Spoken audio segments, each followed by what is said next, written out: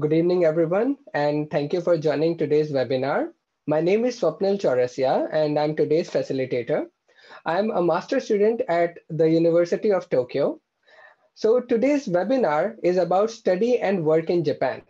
Study and work in Japan aims to promote education in Japan by motivating young students to choose Japan as a preferred destination for future studies.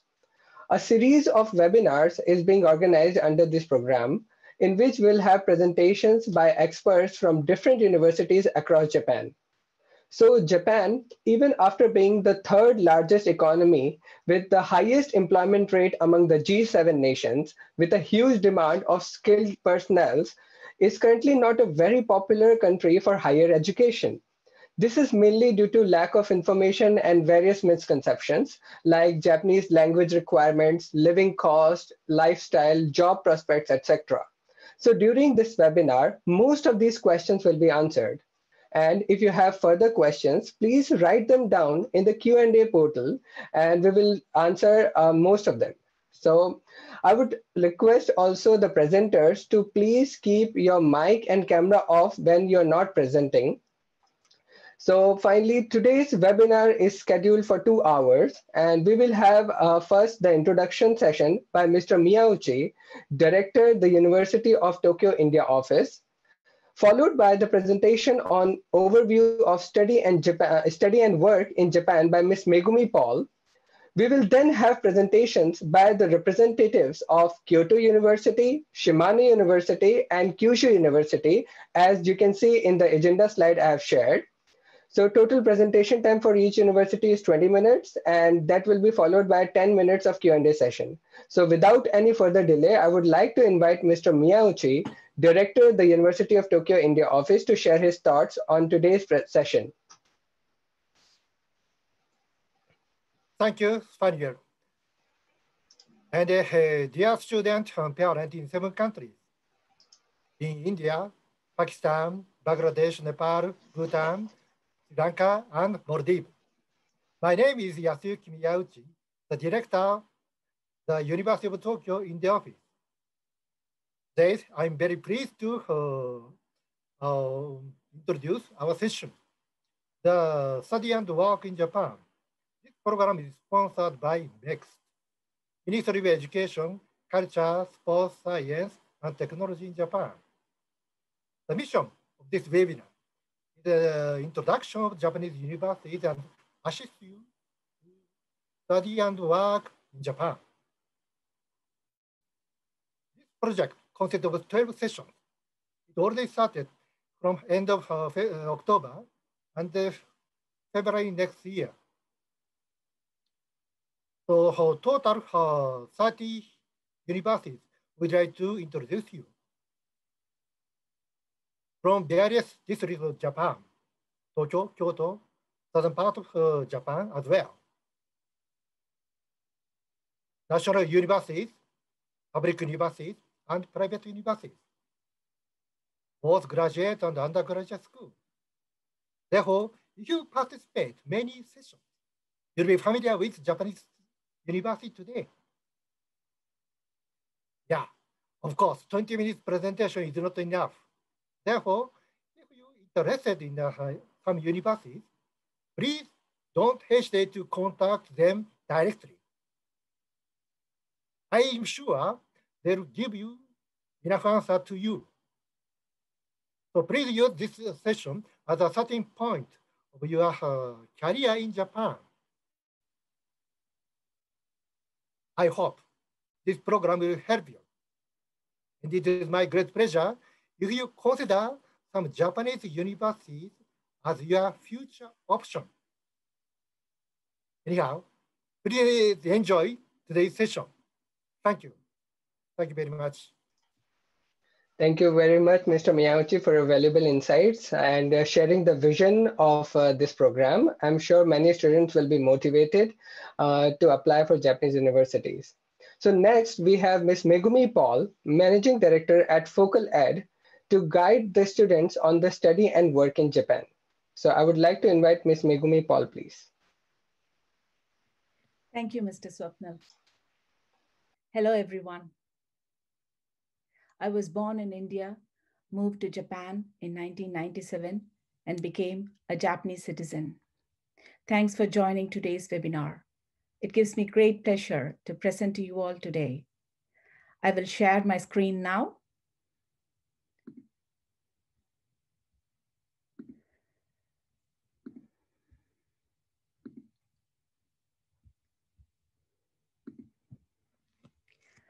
I will briefly explain why Japan is the rising magnet for foreign talent for higher education and work.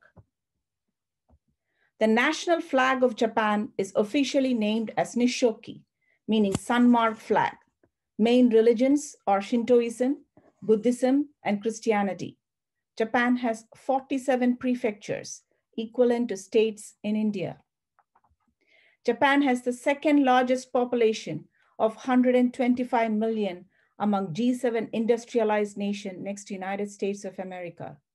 As you know, G7 countries are Japan, US, Germany, UK, France, Italy, and Canada.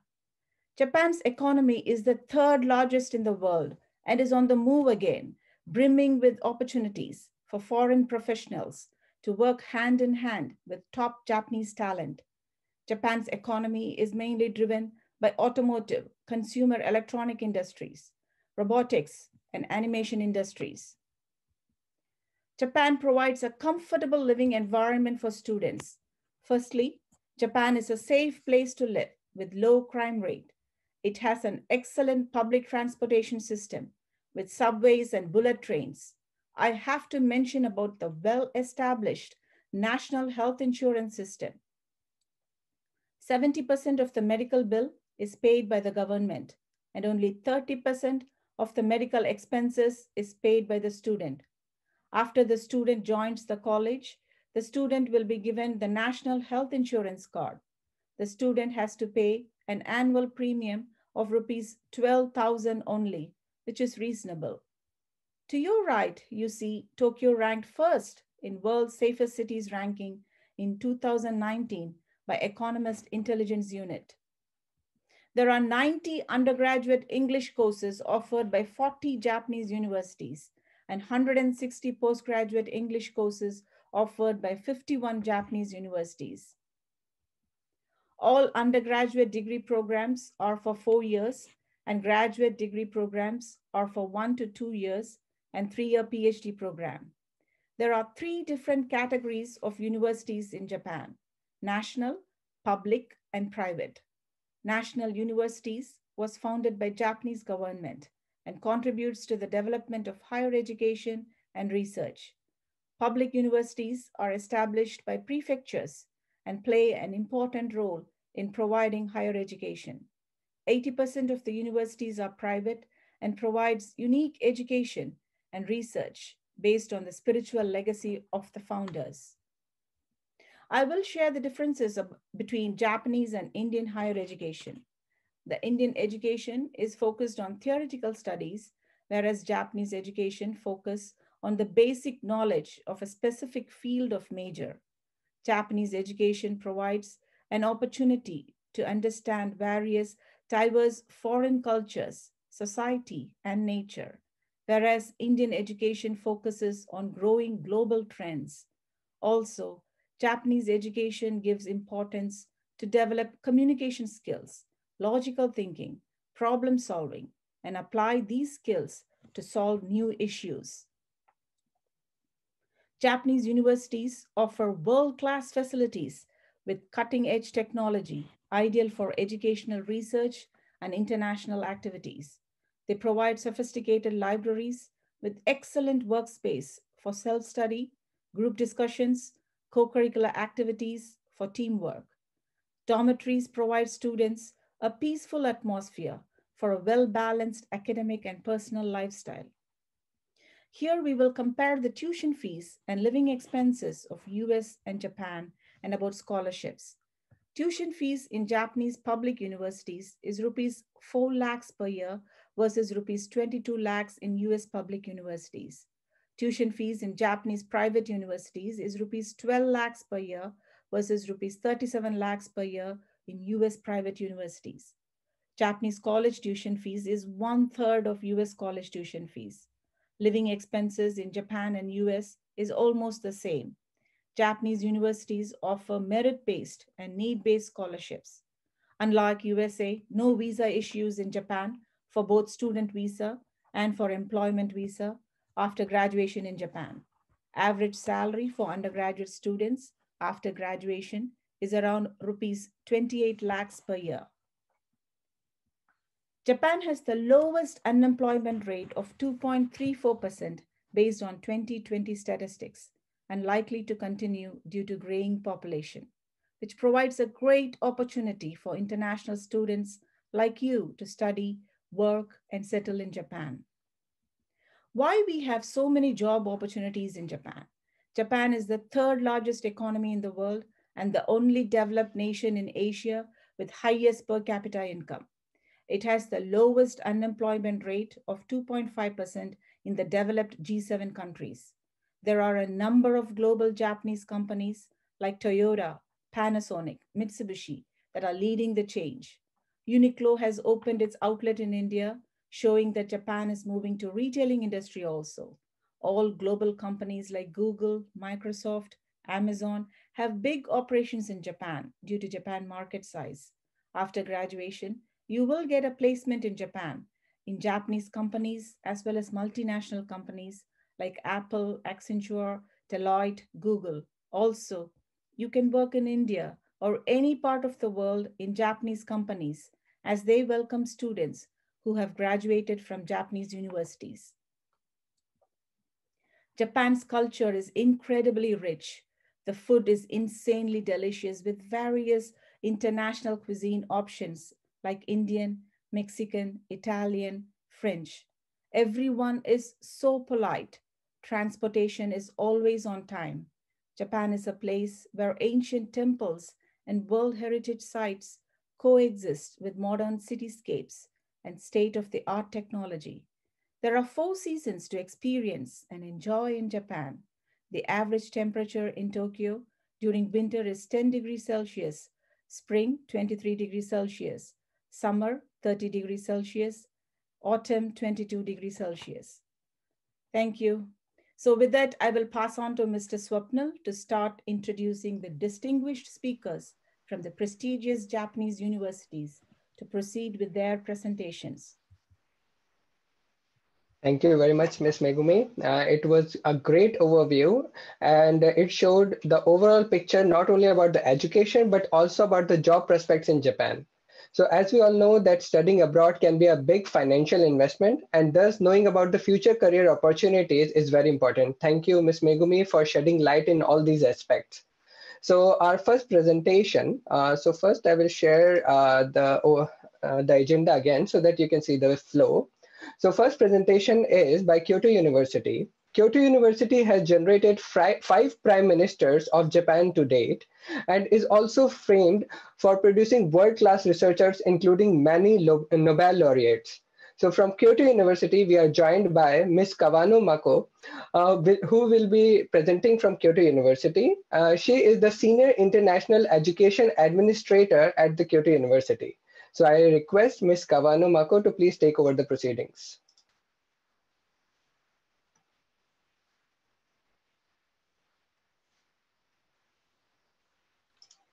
So thank you very much for your detailed introduction. Can you see the slide all right? Yes, yes. Okay, so hello everyone. Thank you for your interest in Kyoto University and attending our presentation. I'm Mako Kawano from the Admissions Assistance Office of Kyoto University. It's my pleasure to have this opportunity to talk to you today. Let me start with the university overview. Kyoto University was established in 1897 as the second oldest national university in Japan. Since then, the university has a policy and a strong atmosphere of academic freedom, and that is what makes us a top leading research university in Japan. But our reputation is not limited within the country. Kyoto University is highly ranked in various global rankings. We are ranked 33rd on QS and 54th on Times Higher Education. Also, our researchers were awarded 11 Nobel Prizes to this day. And in fact, 11 Nobel Prizes is the largest number among Asian universities at the moment. In addition to Nobel Prize, we have 2 Field Medal Laureate and 1 Gauss Medal Laureate. Field Medal and Gauss Medal Prize is regarded as one of the highest honors a mathematician can receive. And it shows that Kyoto University students have opportunities to learn directly from the world's top-level researchers. So this is the map of Japan. And the university has 3 campuses across broader Kyoto city area. In addition, there are 44 off-campus research and educational facilities within Japan and 61 abroad. Our students will have access to utilize these facilities for their study.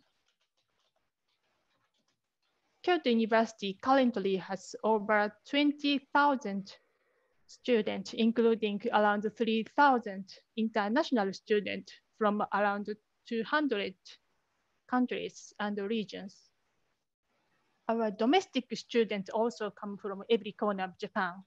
So it's a good place to expand your future network. Next, I'd like to talk about the Kyoto city where the campus is located. So these are the pictures taken in Kyoto in spring, summer, autumn, and winter. Kyoto is the ancient capital city, which remains as the cultural heart of the country. And nearly 7.5 million tourists visit Kyoto from outside of Japan every year. It has famous traditional festivals all year round, and there are 17 UNESCO World Heritage Sites in Kyoto. You can feel the beauty of the country everywhere in the city. But Kyoto is not only about historical sites and traditional culture, but also it is a modern city with many global companies such as Nintendo, if you know, a famous game company. Also, the city has good places for shopping and to eat out, so you can enjoy both Japanese traditional culture and modern aspects in the city. Kyoto is also a student-friendly city. There are over 30 universities and around 10% of the population is actually college students. So there is everything that the students need. Next, I would like to talk about what you can study at the Kyoto University. First of all, this is a basic education system and the standard duration of each level of study. So bachelor 4 years and master 2 years, doctoral program 3 years. And also we have a 5-year doctoral program, which combines the master's and doctor's programs. In Kyoto University, we offer a wide range of study areas under 10 undergraduate and 18 graduate schools. But in most programs, Japanese is used as the basic language. Therefore, international applicants are required to have sufficient proficiency in Japanese to get into those programs. But having said that, we also have English medium programs where students can study entirely in English. Today, I would like to introduce these programs to you and explain about how to find each program information for details. I might share you the website links through the chat message, so please pay attention for the chat as well. First, I will talk about undergraduate programs. The only program we have entirely in English is civil engineering at the undergraduate level. This is a 4-year program leading to a Bachelor of Engineering. The program aims students to learn to design and manage civil infrastructures while considering global environmental issues in urban and regional areas, particularly in Asian and African countries.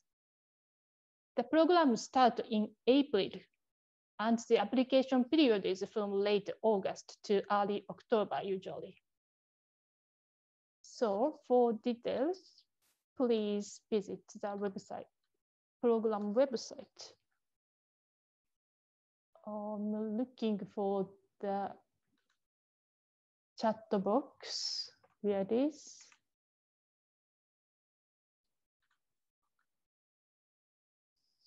Okay, here it is. And then I'd like to introduce this unique program, Kyoto University International Undergraduate Program, or Kyoto IAP. This is a 4.5-year program which enables the student to learn Japanese language and obtain the bachelor degree at the undergraduate school of your choice. As Japanese training will be provided through the program, no Japanese language ability is required to begin with. In the first 6 months, students take intensive Japanese language training and some pre-foundation classes in English. Then, you will enroll in one of the 10 undergraduate schools that I showed before. So during the first and the second year, you will study mainly in English while continuing Japanese language classes. When you get into your third and fourth year, you will be able to study your major subject in Japanese for a bachelor degree. Students under this program will receive full scholarship, and there is no application fee for this program only. So this is a very special program, and we aim to have all top-level students from all over the world in this program. The program begins in October, and the application period is around November to December. I share the website link too. Next, about the graduate programs. For graduate studies, various study areas are available in English, from social sciences to engineering and biostudies. The application requirement and enrollment timeline vary depending on the program.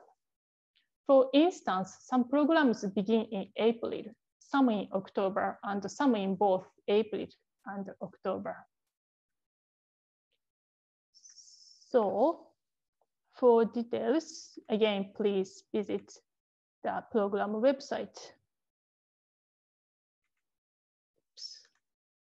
I missed the chat box again here. Here it is. And for the admission information, please visit this website. And for the most of graduate programs, you have to go through the preliminary review supported by the Admissions Assistance Office. We call it an AAO application process. This is not a screening, more like confirm your eligibility and to connect you to a potential supervisor before you actually apply for the graduate school of your interest. So AAO staff will support you to prepare appropriate documents to be reviewed by the graduate school or your potential supervisor.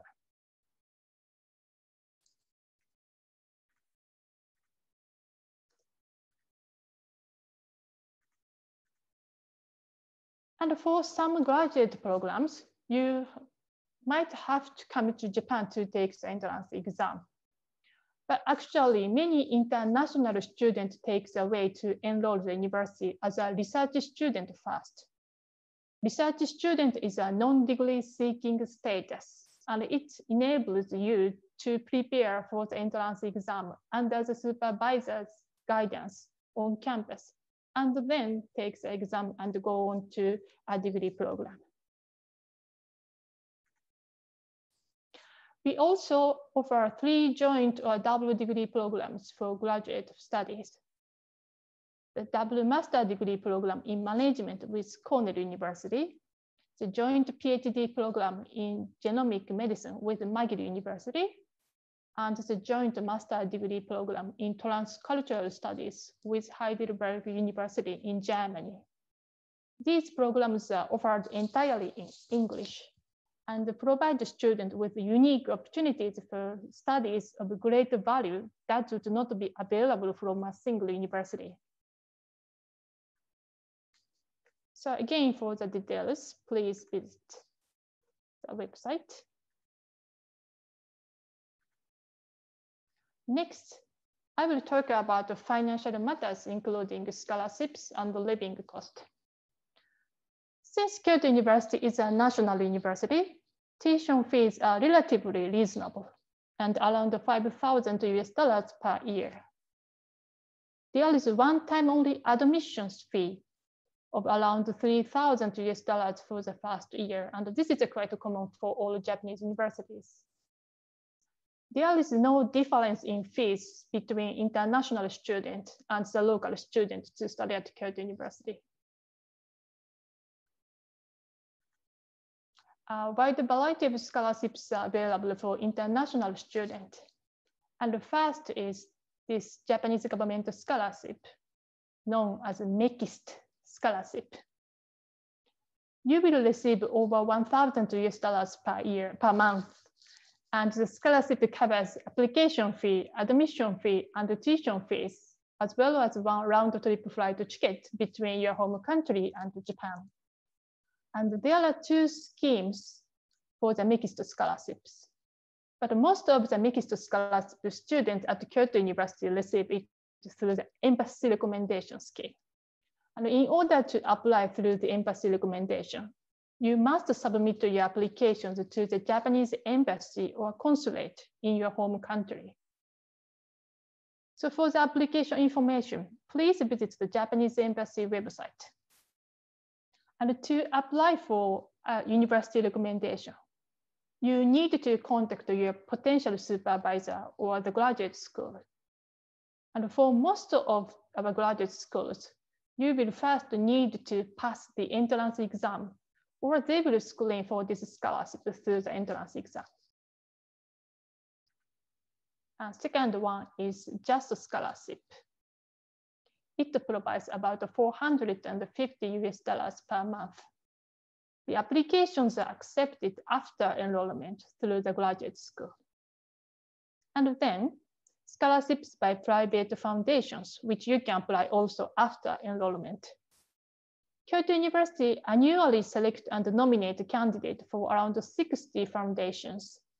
Each foundation typically select 1 or 2 students and provide around 300 to 1,600 US dollars per month. And lastly, Asian Future Leadership Scholarship Program. This is a full scholarship for master programs. And only students from designated institutions are eligible to apply. So applicants need to pass the university entrance exam in addition to proceeding the application for this scholarship. So for more details, please visit the website.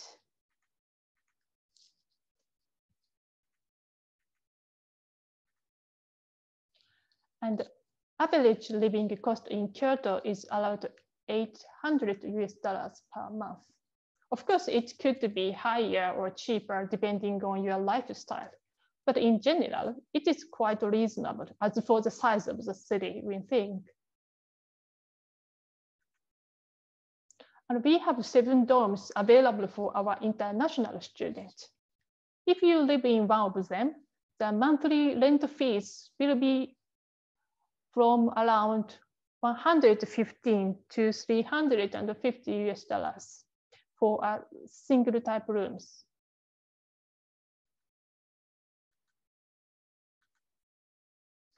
International students are allowed to do part-time jobs up to 28 hours per week during school days and 8 hours per day during long holidays, with applying for a work permit beforehand. So there are special support available, especially for international students on campus, such as supplementary Japanese language lessons are available with free of charge. And student tutor system, in which your seniors give support in your academic and daily life. There are several advisory services available. All are confidential, and the student can feel free to stop by for the consultations. And this student lounge, Kizuna, is the place where you can get together and enjoy exchange activities with Japanese students and international students from around the world. So this is the end of my presentation. I hope you could find any information useful. If you have any questions, please feel free to contact us by email at this address. So I look forward to seeing you on our campus in the near future. Thank you very much for your attention. Thank you very much, Ms. Kawano. And it was a very comprehensive presentation covering so many aspects of students, from education to financial, from daily life to the future. So that was indeed a very comprehensive presentation. So now I would like to pick up some questions from the Q&A portal, which I guess you would like to answer. There is one question. So may I know the opportunities for PhD and postdoc engineering programs available in Kyoto University? I also like to know about it, like in the full-time program, any scholarships available. So PhD and the postdoc program. Yes. What ratio means? Ratio between the undergraduate student and graduate student, or what ratio is he asking about? I don't think there is any question about the ratio. I might have misspoken. Percentage of scholarship receivers. Is it so? How many? Can you answer, like, how many PhD and postdoc engineering programs are available in general? As a number of students for the doctoral program and postdoc. Yes. Well, it's a quite big universities. I don't really remember the number of PhD and postdoc researchers exactly. Well, but I can say, like, it is all full-time program usually, all full-time programs. And the PhD is a kind of a student, but postdoc is a researcher position. Yes. So it's quite different. But since we are quite a research-intensive university, the number of PhD and postdoc students are relatively larger than the other universities, I would say. Okay. So I think that and the scholarships available. The scholarships I think explained. Yes. Enough, I hope. Yes. And there are some more questions. If you would like to pick up the question by yourself, you can also do that in the Q&A portal. So if you can open the Q&A portal at the bottom, and all right. There is no age limit. Yes. Okay. And food technology, not exactly, but you might be interested in looking at the Graduate School of Agriculture. Thank you. And is mathematics compulsory at school level to learn biology? I think so. That is quite different from Indian education system. That's why this question, I guess, came, because in Indian education system for biology, learning biology, we don't require mathematics as a compulsory subject. I see. Well, but because our biology program is not available in English, if you are interested in learning biology at undergraduate level, you have to apply for the IAP, the International Undergraduate Program that I explained. So yes, please check the criteria, application criteria for the IAP. If they require mathematics, you need. But because the IAP provides the foundation program, so they might, I think they cover some mathematics course there. So please confirm, with the IAP website, if you really require the mathematics before applying for the program. Thank you very much. Because I think I'm taking time a lot. Is that okay? I think we still have a few minutes for Q&A portion. So okay, probably. One of this is two, 3 more questions. Yes. Do you have economics? Yes. And in the language, vocational schools study course. Okay.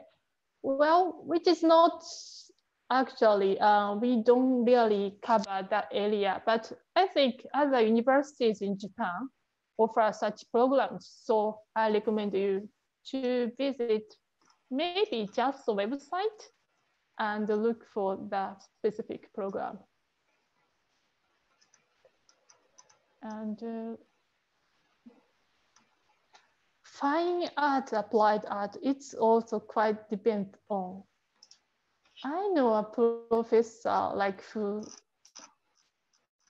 cover that area, but it could be undergraduate school of letters or graduate school of engineering with some like digital technology. So it really depends on. So I would suggest you to visit our researcher database and search with some keywords that you are actually looking for.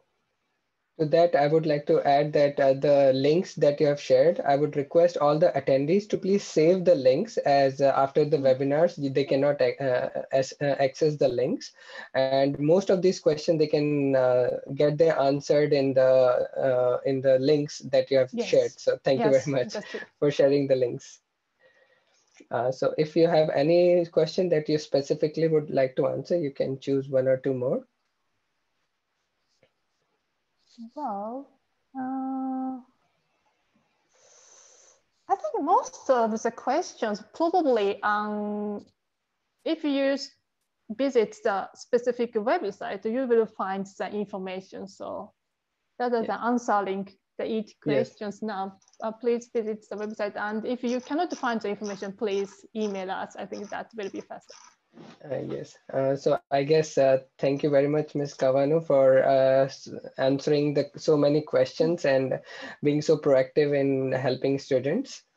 So next, we should move ahead with the flow of the webinar. So I will again share the agenda slide. So next presentation is by Shimane University. So Shimane University is one of the top national universities in Japan. It is a multidisciplinary university, which was the first public university in Japan to establish an interdisciplinary department integrating natural sciences and engineering. So from Shimane University, we are joined by Ms. Katherine Simpson from the Center of International Exchange. So I would like to invite Ms. Katherine Simpson to please take over the proceedings. Thank you very much for the introduction. Please allow me to share my screen.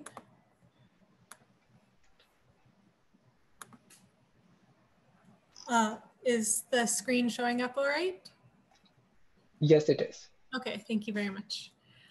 So I would like to now introduce Shimane University, which is a national university. As one of our speakers said earlier, there are 3 different types of universities: public, private, and national universities. Shimane University is a national university, and such the tuition fees can be a bit lower than, say, other universities.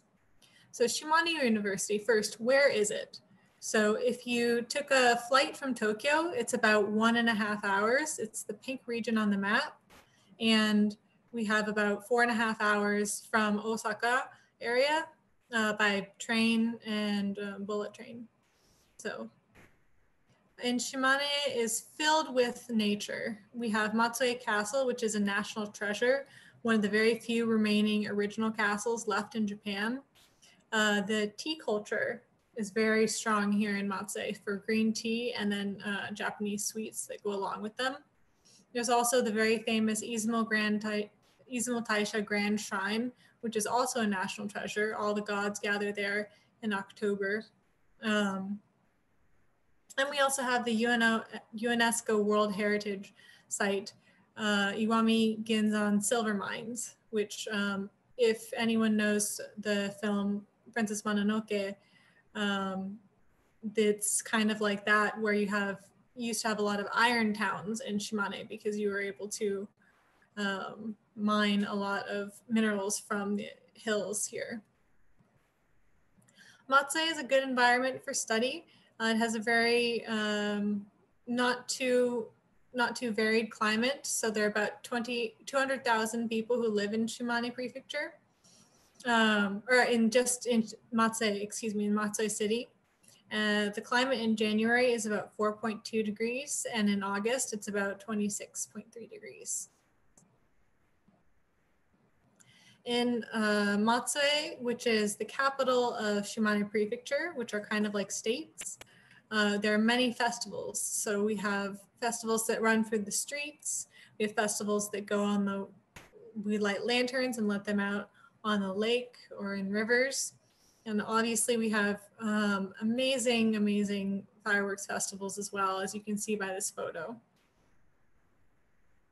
So now I'd like to talk about Shimane University for a little bit. We have Matsue campus and Izumo campuses. So two campuses. One Matsue campus is in this sort of green area. And then you have Izumo campus is this orange one right here. Izumo campus is our medical campus. And Matsue campus has the rest of our, we have 6 faculties, and the main 5 are at Matsue campus, and then the medical school of science, medical school is at Izumo campus. So just a little bit about the research that we have going on in Shimane University. We have a lot of research rooted in the local community. So research about infrastructure on the local community has been built on the San-in region and the historical changes that have happened here. So the San-in region is, like I showed you on that map before, the pink area is Shimane Prefecture, and it also includes Tottori Prefecture, which is the neighboring sort of northern prefecture up the coast. We also have preventative studies for critical diseases in elderly using a cohort research platform. So as you may know, there's a growing number of elderly people in the world, but also especially Japan has a problem with this. So there's research to preventative studies currently going on at Shimane University. We also have the Shimane Green and Life Nanomaterials project. A lot of engineering goes into these projects here. And the last would be Earth and Geo-Environmental Science project, where we study on the earth science, earth resource science, and geo-environmental technology. So first I'm going to just go through the faculties that we have at Shimane University. We have the Faculty of Law and Literature, Faculty of Human Science. Everything in red are graduate schools. So Faculty of Education, Interdisciplinary Faculty of Science and Engineering, Faculty of Life and Environmental Science, and the Faculty of Medicine. And our graduate schools are the Graduate School of Human Sciences, the Graduate School of Education, the one of Natural Science and Technology, and the Graduate School of Medical Research. So the one here I'm going to point out is the Graduate School of Natural Science and Technology is one of the ones we're going to be talking about a bit later, because it is one of the graduate facilities in which you can learn in English. So again, just going over the last information, the first 3 or the faculties that are open to international students, you have to take the EJU, and this would be all in Japanese. Would be the Faculty of Law and Literature, Interdisciplinary Faculty of Science and Engineering, Faculty of Life and Environmental Science. And then you also have masters. This master's, the Graduate School of Human Sciences, is in Japanese, but the next one, the Graduate School of Natural Science and Technology, is in English. Then you have the Graduate School of Medical Research, Master's and Doctorate. Those are both in English as well at the Izumo campus. So if you were to enroll in Japanese, which we recommend for the EJU, if anyone knows the Japanese language proficiency test, we would recommend that in taking the EJU that you at least have an N3 level of understanding, if not N2. N2 would be preferred and would make your life a lot easier. But here we have just some of the details of what you can actually study here. As an undergraduate student, you have law and economics, sociocultural studies, language and culture. And then in the interdisciplinary faculty of science and engineering, there's physics and material science, chemistry, earth science, mathematics, information systems, design and data science, mechanical, electrical, and electronic engineering, and architectural design. Also, we have life sciences, agricultural and forest sciences, environmental and sustainability sciences. You may be wondering, what do you do if you want to enroll in Shimane University and you do not speak Japanese? Well, the interdisciplinary faculty of science and engineering has an English and Japanese bilingual education course specifically tailored for international students. So the point of the program is that you start in English or with a little bit of Japanese and English in your first and second years. And as you move on into your third and fourth years, all of your research and all of your classes would be in Japanese. So the departments here you would get a Bachelor of Science and Engineering, physics and material science, chemistry, earth science, mathematics, information systems, design and data science, mechanical, electrical and electronic engineering, and architecture design. So for this bilingual course, we recommend that you have, it's required that you have at least a Japanese language proficiency test of N4 or higher. So N4 is basically that you know hiragana, katakana, and some kanji, and that you know basic grammar. So the N4 test is not very difficult. In English, we have TOEFL requirements as well, if English is not your native language. So if you cannot speak Japanese but would still like to study at Shimane University, a lot of our students enter into the Graduate School of Natural Science and Technology. So you have science and engineering, science and environmental systems, and agricultural and life sciences. And these all come with very similar fields of study that are attached to them.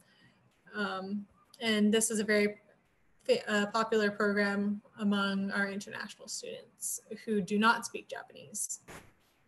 So just a little information on the students at Shimane University. We have 220, as of May 1st, 2020, we have 220 international students from 30 different countries, most of them coming from Asia.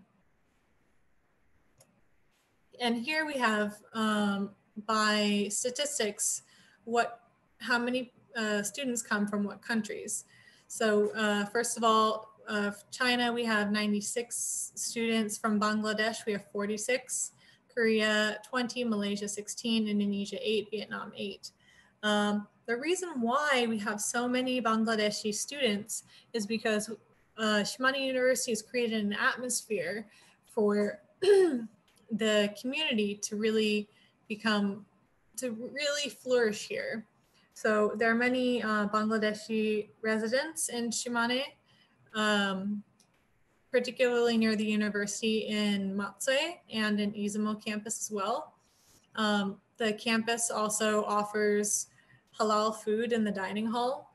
So if you're a Muslim and you need halal food, then you're set at the dining hall. And also directly in front of the campus, Matsue campus, is a mosque. So many students find this a very comfortable and easy going place to live. International students. So this is a little bit of a breakdown of how many international students that we have and where they're studying or what they're studying. So undergraduates, we have about 71. In law and literature, we have 16, science and engineering, 31, life and environmental science, 24. And then our graduate student population is a little bit larger with 93 people, students, and 46 at the medical school. We also have research students at Shimane University. It includes, in this number here of 33 includes 20 exchange students. We also have the United Graduate School. So when I was talking about San-in, the area with Tottori Prefecture and Shimane Prefecture, there are 16 students that we have that we share in tandem and between these two universities. So I know you all are wondering about scholarships. I think Kyoto University, the representative from Kyoto University did a very good job talking about scholarships. The Japanese, first you have the MEXT scholarship, which would be the Japanese government scholarship here on top. And then you have the JASO scholarship. So these two are government related scholarships. The rest of them here, we just wrote a couple, but there's a wide range of scholarships that you can apply for. This SIC stands for Shimane International Center scholarship. And it's a center that supports student life as well as student learning. Furukawa scholarship, the Rotary scholarship, and other scholarships that you can apply for after you come to Shimane University.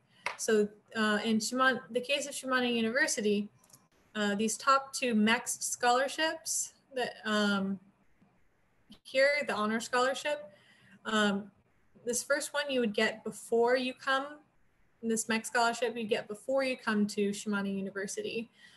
We do not do embassy referrals. You have to go to the embassy yourself, gain the scholarship, and then come to the university. And the honor scholarship is also based on merit, your academic merit. So that's one a scholarship you would apply for after you arrive in Japan. There's also 12 students here getting scholarships from their own universities, or their own countries rather.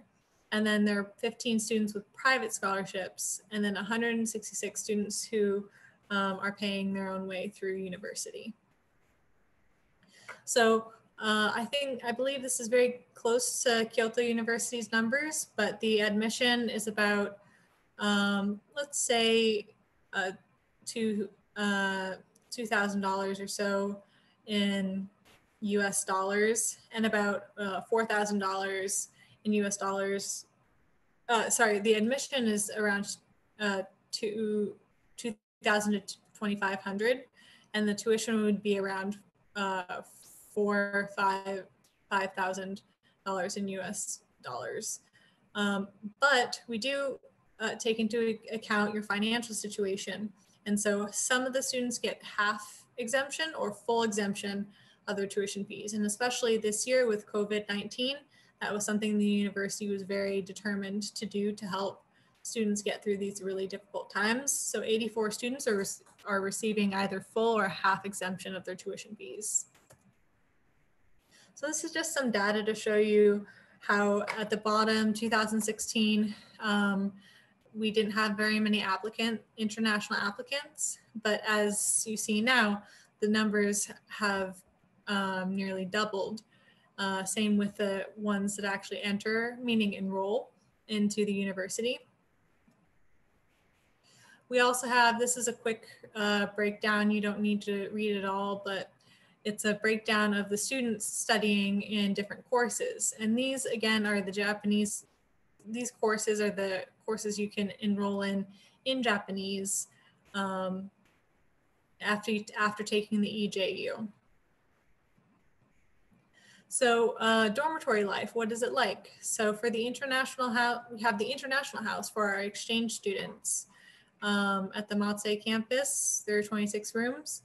And then we have some at the Izumo campus as well. Most of the students would like to go into the dormitories. So some have a shared kitchen and bath and some do not. And depending on that, the prices are a little bit different. So you have maybe about $200 US dollars a month, or 40 US dollars a month, or 160 US dollars a month.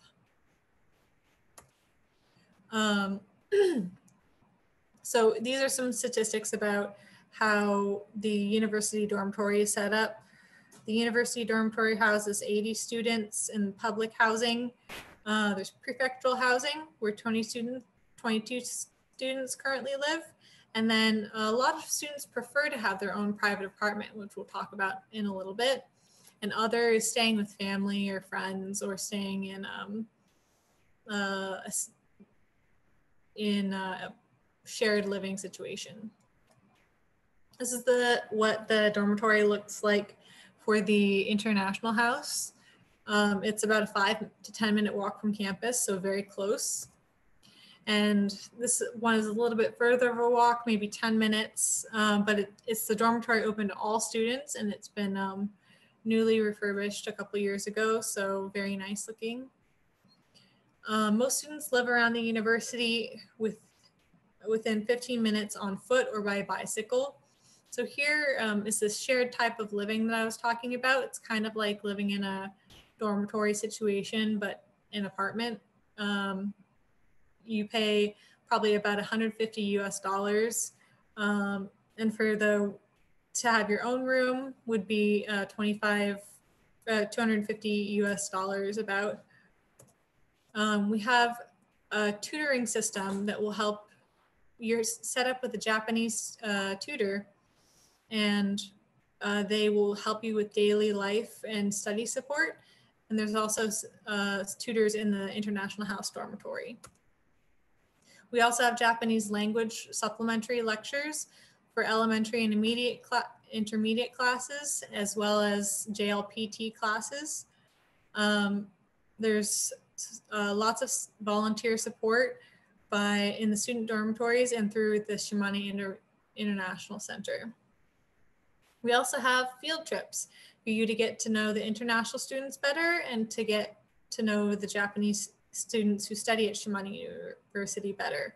One is a ski tour at a close mountain in Tottori Prefecture called Mount Daisen. And the other one is a small town in Shimane Prefecture called Onan. So everyone's dressed up in traditional garb from a traditional dance called performance art called Kagura. As was said before by a previous speaker, and medical support, if you come to Japan, you're required to get national health insurance, but then that means you only pay 30% of all medical costs. It's a very good system here. We also have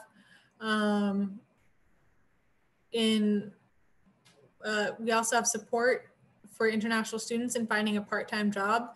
Again, like was said before by Kyoto University, you can work for 28 hours. And then in times of like winter break or such, you can work up to 40 hours, 8 hours a day with special permission. Medical services, traffic accidents, garbage trouble tends to be a problem as well. But all of these, we have different types of support mechanisms. So I want to say thank you very much for listening to this presentation. If you want to take a screenshot of this first QR code is all in Japanese because it's for undergraduates. The graduate school here, this English one, I'll move my mouse, and then the Japanese graduate school. So, and if you'd like as well, here's another, you can watch some videos about Shimane University on our YouTube account. So thank you very much. Thank you very much, Ms. Katherine, for your wonderful presentation covering so many different aspects of students' life. And I hope that many students will be motivated to come to Shimane University after listening to your presentation. So now we have some questions, and if you would like to answer, you can pick them up from the Q&A portals, or if you'd like, I can ask some of the questions. Let's see. Free seat. For Shimane University, what are the details of the life and science course? Is there a biology specific course? Is mathematics required for a subject applying to life and science course? Is an SAT score available instead of EJU? Will a preference be given to a candidate either with N1 JLPT level? Those are a lot of questions. Yeah. So life science course is about more in the sort of microbiology-ish range, and biology itself as well. There's not a biology specific course. It depends on whether you're trying to study for undergraduate or graduate. These courses, again, would be in Japanese only. So mathematics, is it required for life and science? That I'm not sure about. I don't know is my answer. I'm sorry. Is an SAT score acceptable instead of EJU? No, for Shimane University, you must have EJU to be able to enter into the undergraduate system, and will preference be given to candidates with N1 level? Not necessarily preference, but it depends on your EJU score, plus your other paperwork that you turn in. But not necessarily preference, but it makes your life a lot easier if you have N1, and if you have that certificate N1 as well, but you don't need it. Same with any of the other levels. You don't need the certificate, but it makes your life a lot easier. Can I apply on research projects? Is there any opportunity for students to get funding from professor for PhD in Shimane University? So our doctorate programs, you'd have to contact the professors directly. I'll put my email in the chat box afterward if you guys have specific questions, if you are looking for a professor, but it depends on if the professor has time for you. And you have to look for specific research projects that match with the professor that you're looking for. So if you're looking for a professor that does research in, say, like nanomaterials or whatnot, you need to find that professor, contact that professor, and then see if that professor has time. But I don't think you can get funding directly through the professor. You'd have to get funding as a research student, as a research student, or through some of the other scholarship opportunities that we talked about. Internship programs, there is for engineering students. Yes, we do have an internship program, especially if you decide to intern within Shimane Prefecture and then get a job within Shimane Prefecture afterward. Specifically for engineering students, we do have factories here. Like there's a factory based in Izumo that makes car parts, and there's another factory further down in Shimane in a city called Oda that also makes car parts as well. So it depends on what type of activities in engineering that you'd like to do. So no undergraduate course in English. So none of our undergraduate courses are purely in English. The only one that we have closest to that is our English bilingual course, which is what I spoke about earlier, where you need a little bit of Japanese and then English. And then over a period of 4 years, you learn enough Japanese to be able to graduate and write your thesis in Japanese. And you get a Bachelor of Science in Engineering for that course. Are there any specific websites in Japan which professors upload on research topics for PhD programs? Yes, a lot of these websites, I can send it to you later if you're interested, if you send me an email. They, many times, at least at Shimane University, our research topics can be in Japanese, mostly written in Japanese. So you'd have to sort of Google Translate your way through how to figure out which professor you'd like to contact. But there's definitely ways to contact professors and see what type of research they're doing. Are all courses in Japanese only? I think we went over this. Is it okay on time? Yeah, you can answer that. We have time for that. Okay. So the Graduate School of Natural Science and Technology is in English, very popular course, especially among our Bangladesh students. And then again, with the bilingual English language course.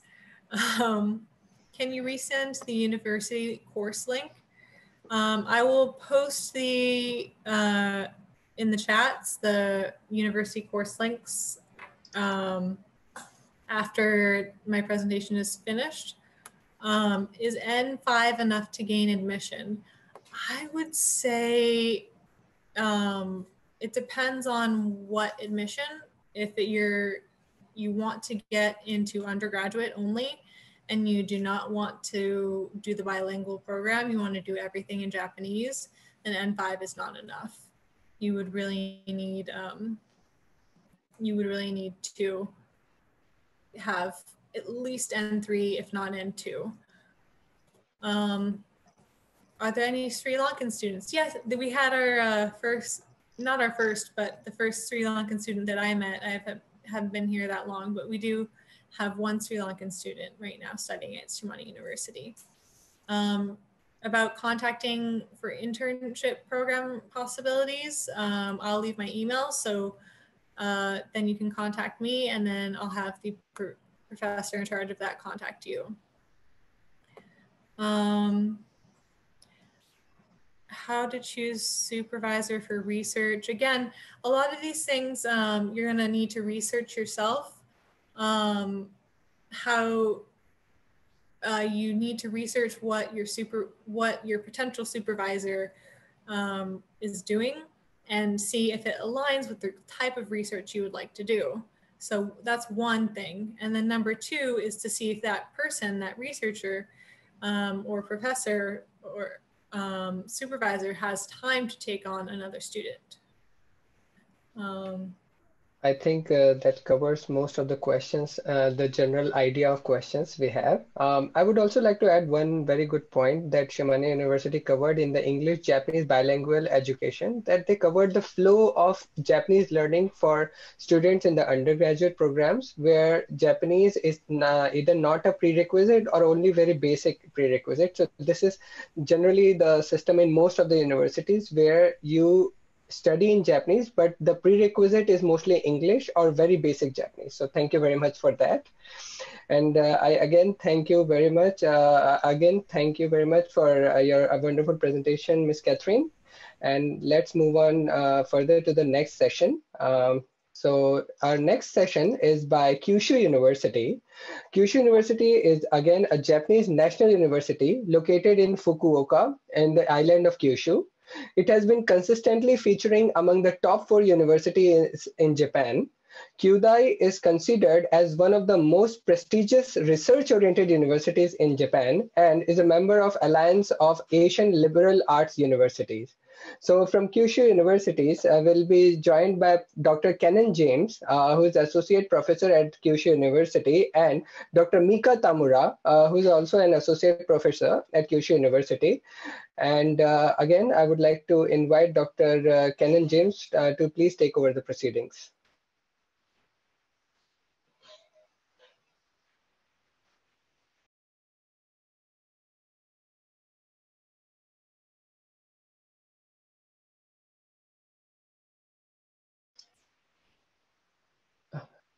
We can't hear you currently, Doctor.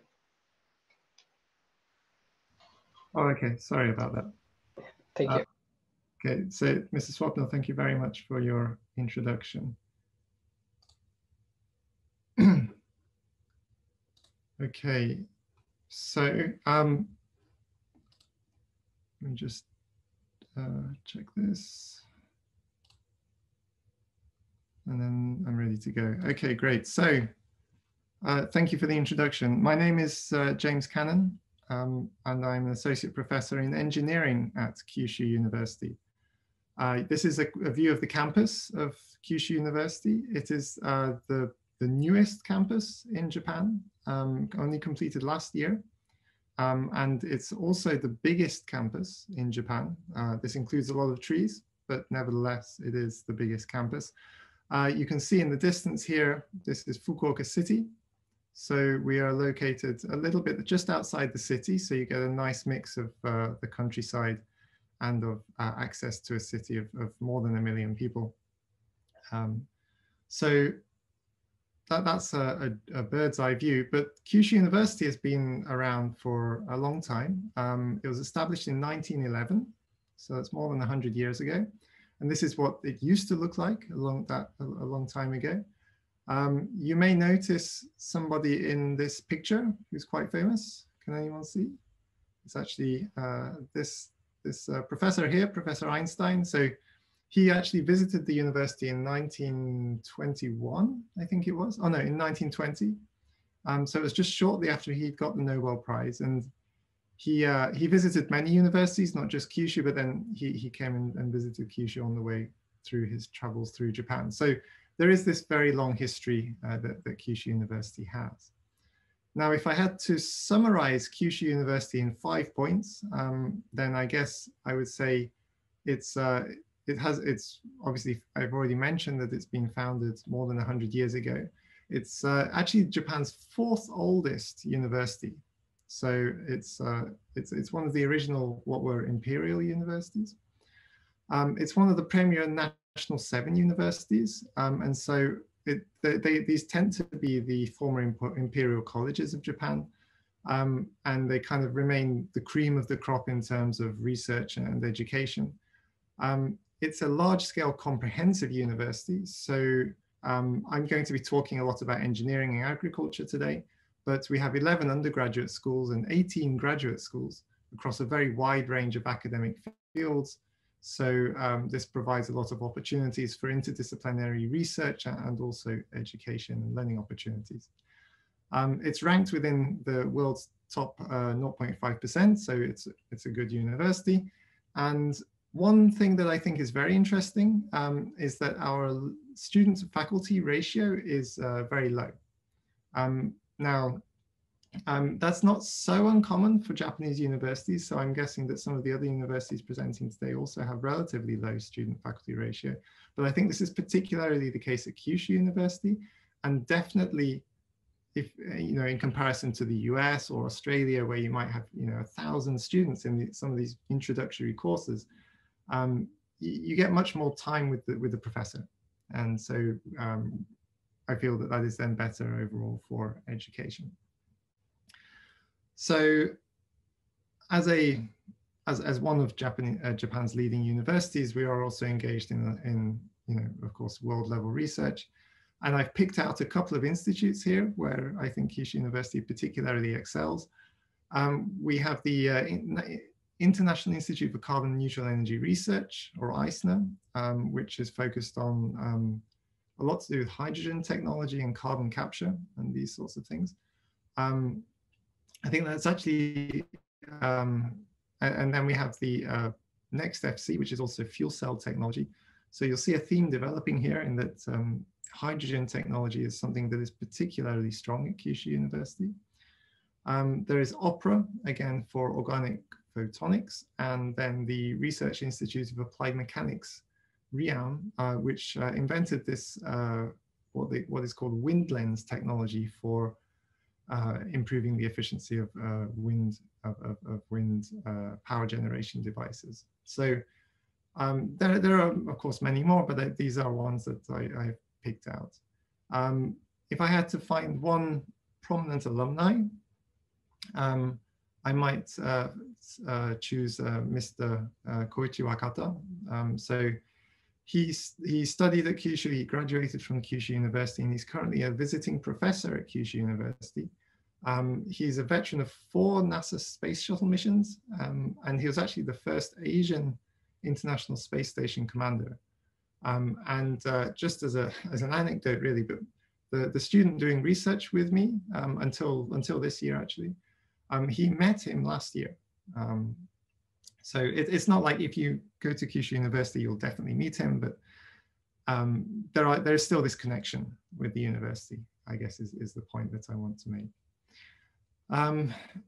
So where is Fukuoka? So Fukuoka is on Kyushu Island, just here. And it's often called the gateway to Asia. And this is because it's well situated, quite close to a lot of other Asian countries.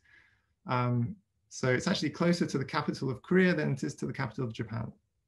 So it's well situated here. It's the largest city on Kyushu Island.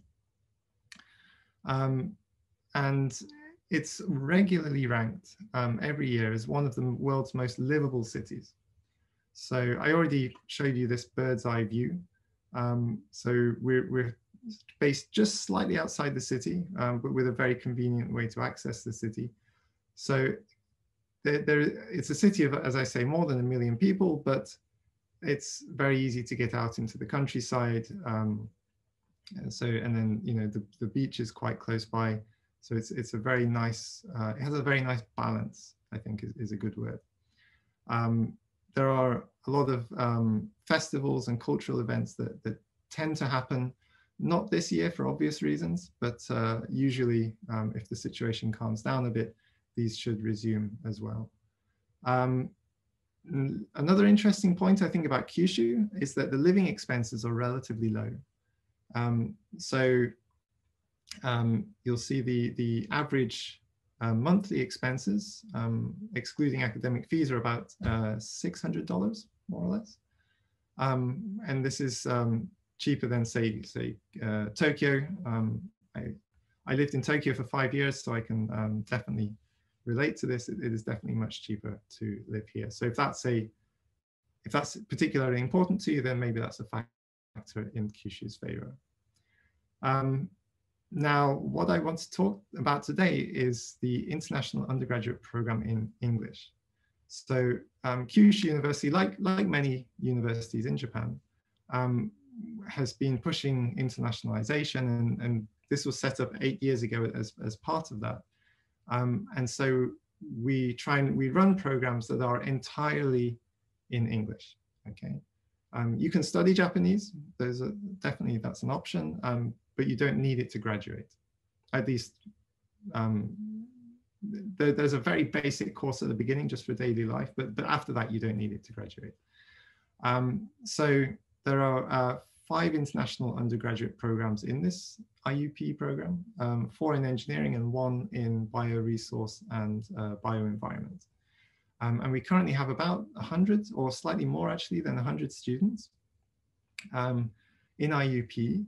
This is a class, and it's kind of difficult to tell, obviously just from the faces, but we have students from all over the world, primarily Asia, but then also from, I think this year we had from the Middle East, from the US, and from many other parts of the world as well. So if you were to say, okay, I want to join Kyushu University, what would my education look like? It would look like something like this. So the first year is you would be engaged in what we call kikan education or general education. And this is, the whole idea of this is that, if you want to become CEO of a company, you can't just be very good at your subject. You can't just be very good at mechanical engineering or mathematics or something. You need to have a general appreciation of the problems in society and gaining other soft skills. And so that's really what Kikan education is aimed towards. So you would study things like philosophy, as well as economics and law, and also including here some Japanese language as well as some basic science core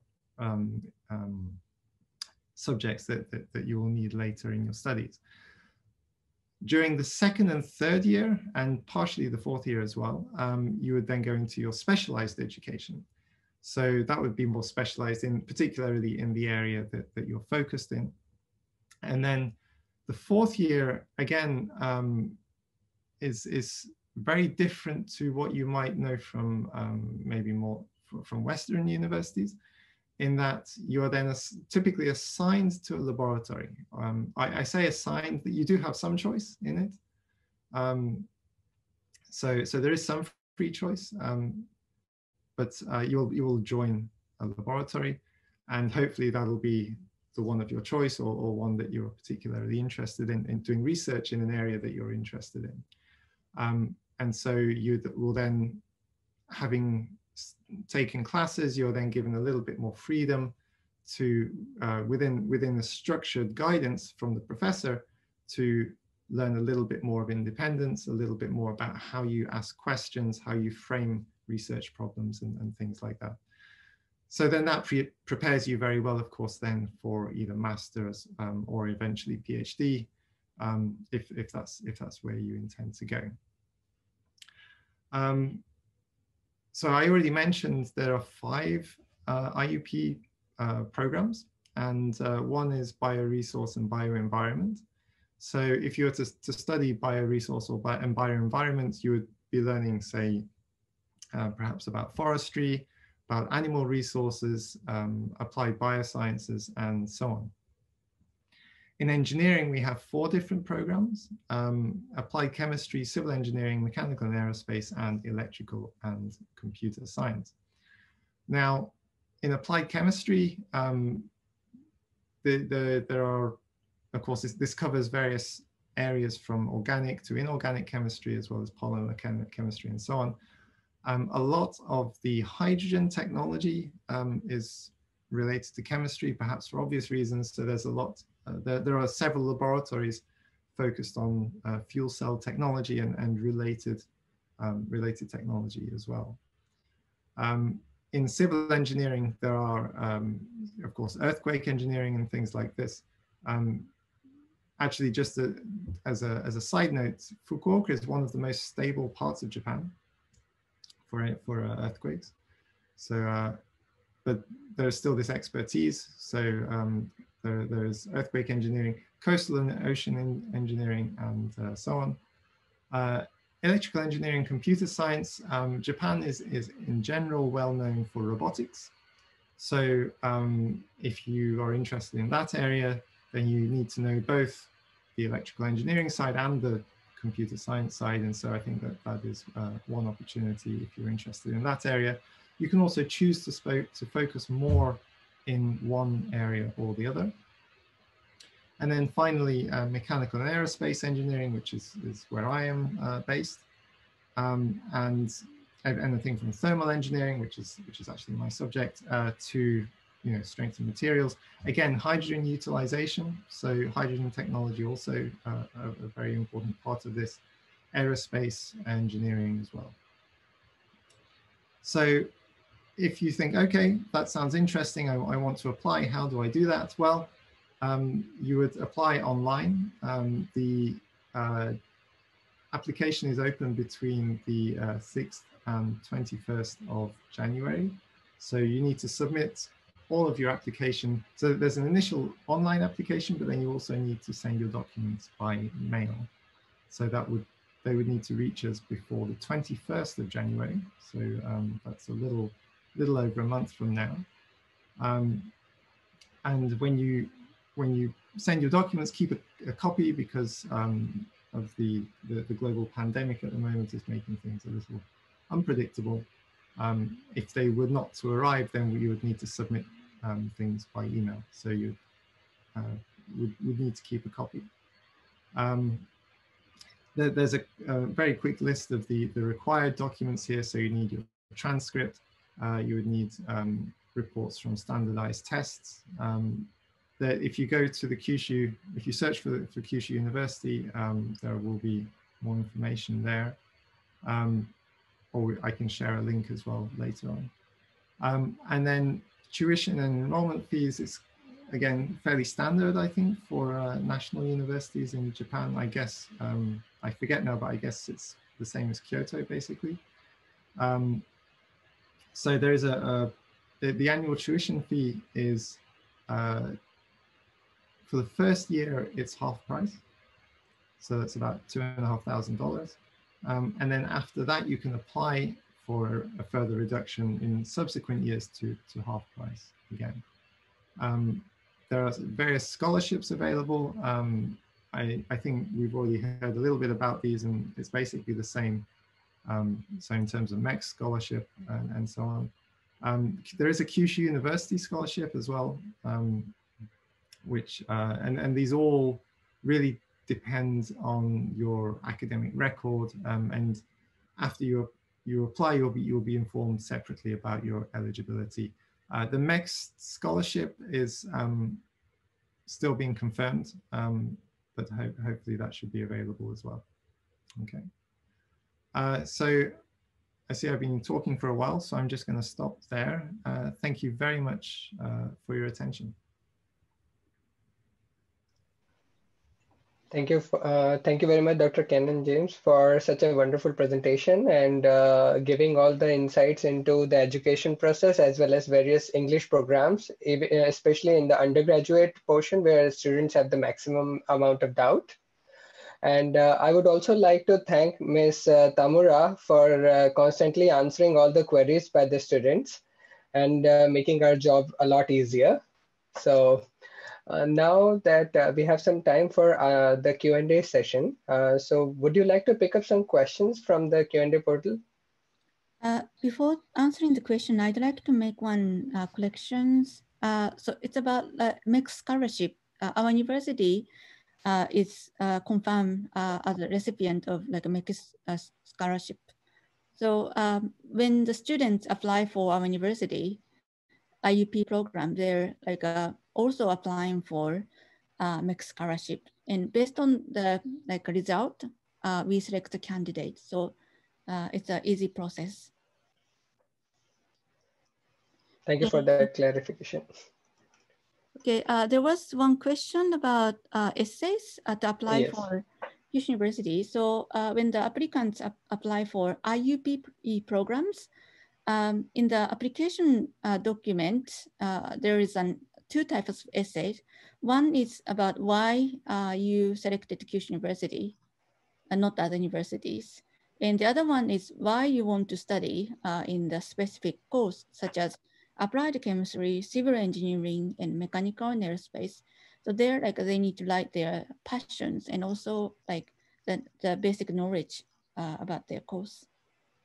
Then, yeah, these essays are very important in the first screening.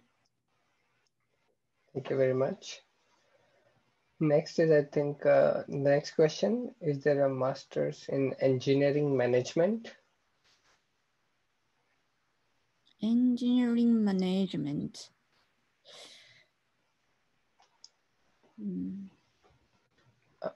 I think there are some changes in the ways certain courses and programs have names in other countries. So maybe the same kind of education may be having different names in Japan. So in the university masters, there is a MBA course, but then it's not necessarily we're like engineering management course. And in the engineering department, we don't have management course. So we probably don't have like a specifically engineering management course in our university. But I think you can do the research about engineering management after you enter the master, maybe MBA course or.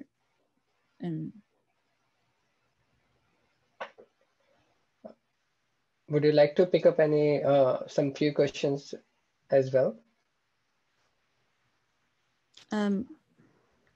How do you apply for postdoctoral program? You mean like a doctoral program? Postdoctoral, I guess, is like as, yes. Okay. James, do you want to talk about it? As applying to be a postdoc. So typically, I applied to be a postdoc when I came to Japan, and I applied to the professor directly. And then after that, we sorted out funding and things like that. That is quite helpful. Thank you. Also, there is one question. if I can pick up. Yeah. There's one question. May I know the joint research opportunities available with Indian researchers? So is something like that available at Kyushu University? Yes. Again, joint research usually depends on the relation between individual researchers. So I was working with an Indian researcher at Kyushu University, and he had connections to India. and therefore there was actually some exchange of researchers between India and Japan and Kyushu University. So it really depends on the individual on the individual researchers. And of course, it's not just Kyushu University. This will be the same for every university. Thank you very much. Okay, so there is one question about the scholarship. So if it is about undergraduate IUP program, based on the result of the exam, we select the candidates of each scholarship.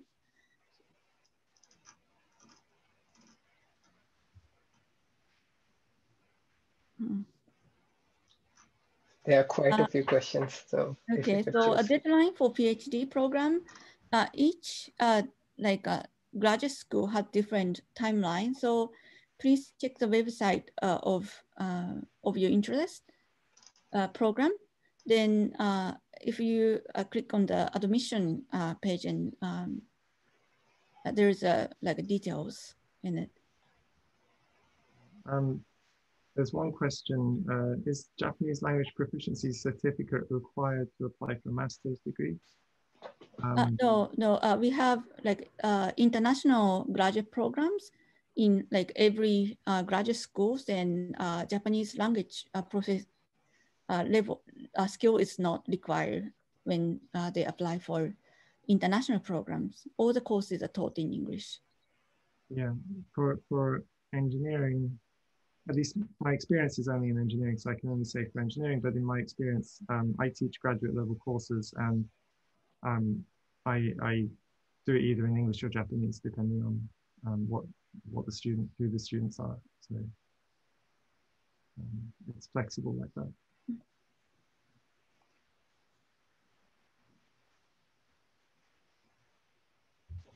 Any other question you would like to pick up? Okay, so one comment, I want to do admission this year, what should I do? I just share the website for the admission to international undergraduate program. So, in January, our first screening will start. And if you're interested in undergraduate program, please look at the details of application information and prepare the necessary documents. Especially exam result, it is required, like SAT or EJU, or if you're studying in international school, then you can submit the result of IB or A level. There's one question about entrance exams. For IUP, how will the entrance exam be held? First screening will be based on the submitted documents. Then secondary screening, we will conduct the interview. Every year we visit more than 10 cities in the world, but this, because of the current situations, the most possibly the exam will be held on the internet from their home. We will connect.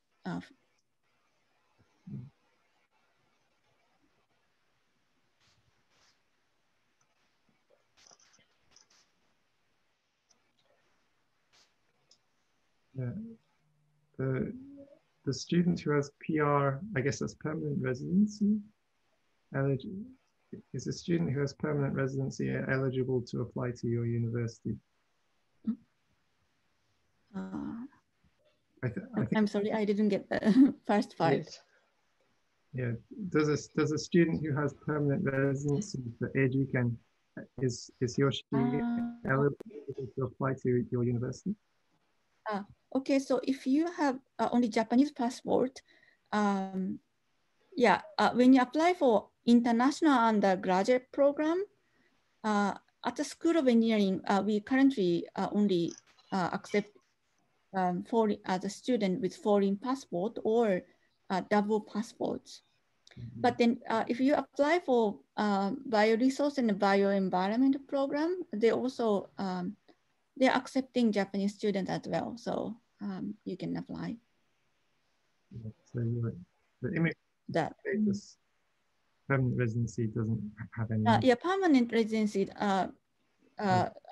it's not a matter of problem, but then, but education must be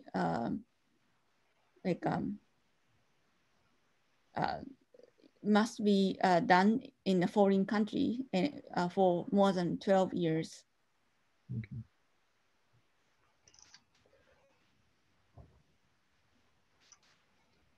There is one a little different question than others. So one is, I'm currently in Japan. What scholarship I am eligible for if I want to enroll in PhD? Something I asked.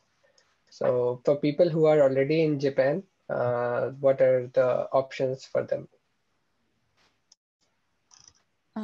Okay, so after you enter our university, there are a lot of scholarship opportunities which are offered by private associations. So in the beginning, like our university is not offering like a specific scholarship from our university, but there are a lot of opportunities after you enter our university. I think JSPS scholarship might be. Yeah, JSPS is, I think, one good option. It's very competitive. Yes. But that is one option. I guess, and most of the questions in these portal can be answered by visiting the website and the links where they can get the required information. So if you don't have any further questions, we can proceed with the webinar. Okay, so again, thank you very much, Dr. James Cannon and Dr. Tamura for your help and for answering on all the questions. Now, we have the final presentation from all the presenters. So we'll conclude today's session. So thank you very much for sticking with us till the end. And today we had 3 presentations from different universities, and the overview by Focoled and our introduction by Dr. Okay, so they gave a very comprehensive insight into the education system and admission procedure, along with the campus life, beautiful landscape of Japan, and career opportunities. We will have many more sessions with different programs, so please stay tuned and keep visiting the website of UTokyo India office for the upcoming sessions. Thank you and take care.